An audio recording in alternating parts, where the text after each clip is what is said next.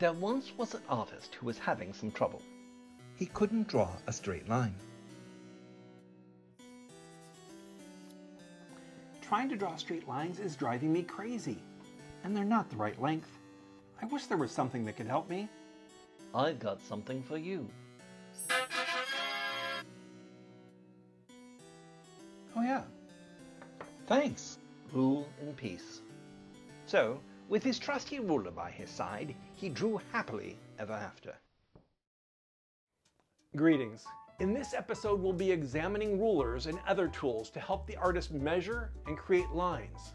We'll look at the materials they're made of and discover some features and options you may not be aware of. Welcome to Art Expedition.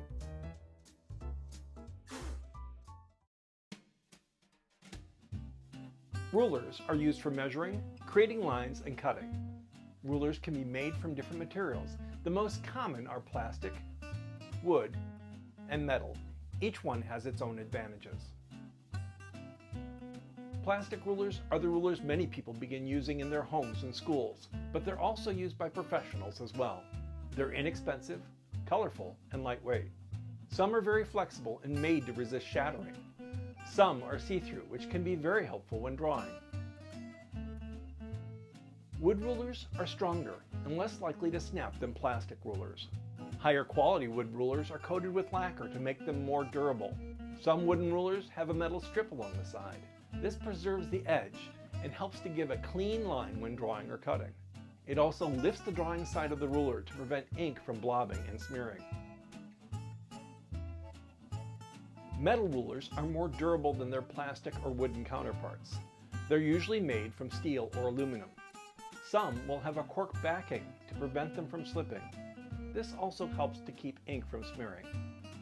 There are also metal rulers that have their measurements etched into them with a laser.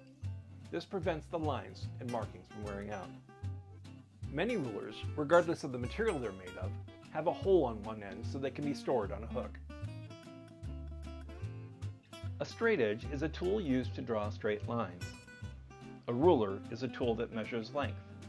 A straight edge with measurements on it is called a ruler. The measurements found on a ruler are usually metric, centimeters and millimeters, imperial, feet and inches, or both. On occasion, you might find rulers that have markings for picas and points. These are measurements used for making type and fonts. Rulers come in various lengths. Some are small and will fit easily into a pocket or bag, like a 6-inch or 15-centimeter type. Rulers that are 12-inch or 30 centimeters are very common and handy for using at a desk. Larger rulers are good when working on a big piece of paper or on a drafting board. It all depends on what you need. There are also specialty rulers and other tools to help you measure and create lines. A T-square is great for drawing horizontal lines. It gets its name because it looks like the letter T. The stock or head braces up against the side of your desk or drawing board. It keeps it stable. Then, as you slide it up or down, the lines stay parallel. Triangles are tools that allow you to draw lines in various angles. Some are adjustable to give you more options. Combining a triangle with a T-square allows you to draw consistent horizontal, vertical, and diagonal lines as well. Protractors are devices used to measure and draw precise angles. They can be shaped like half or full circles. A compass allows you to draw circles and arcs. It can also help measure the distance between 2 points. Some compasses have very sharp points, which can be a real pain. Other models don't use points and are easier on your fingers. There are also times when I use plastic lids and rolls of tape to help me draw circles. French curves allow you to draw smooth, irregular curves and connect lines in various ways.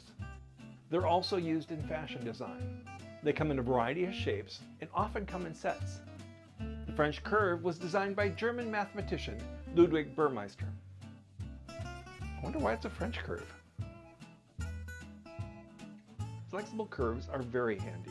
They're bendable and allow you to shape your lines in whatever way you need. Some come with ruler markings on the side. There are also templates that allow you to create circles, ellipses, lettering, and all sorts of shapes, neatly and quickly. Architects and engineers scales are special rulers that help people draw things that are very large and things that are very small with accuracy to fit on their page. The many sides give them different measuring units to help them to shrink down or grow up what they want to create. Then there's the rolling ruler, also known as a parallel glider. It combines the functions of a standard ruler, a T-square, a triangle, a protractor, a compass, all in one tool. Pretty handy. I hope our time together has sparked ideas on how rulers and other accessories can be useful when drawing and creating. They're tools that, with some practice, can help you on your own artistic journey. With a ruler nearby, you don't need to be a king or a queen to have control over your lines and measurements. But it couldn't hurt either. Thanks for spending time here. For Art Expedition, I'm Kevin Van Norman.